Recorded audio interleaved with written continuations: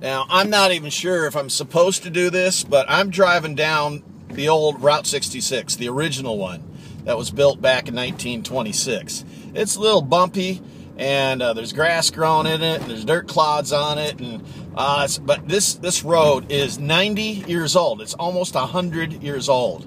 Back when Model Ts and all that kind of stuff, and it continues over there, but you know, it's been overgrown, and other roads have been paved over on top of it and beside it. Now we'll go over here to the current Route 66 and to McLean County, and this is the Route 66 that was built in the late 30s and 40s. But right next door, right over here, is the old Route 66 running right next to it that was built back in the 1920s.